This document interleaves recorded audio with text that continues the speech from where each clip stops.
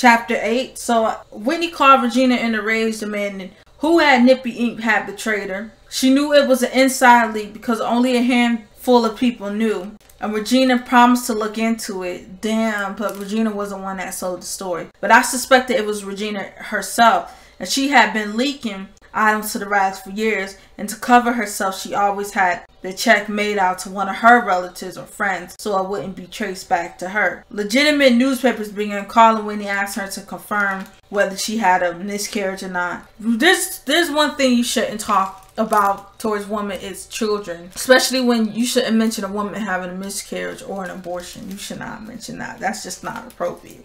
But hoping they will leave her alone at the time, Whitney turned silence, and that only fed the appetite of the paparazzis.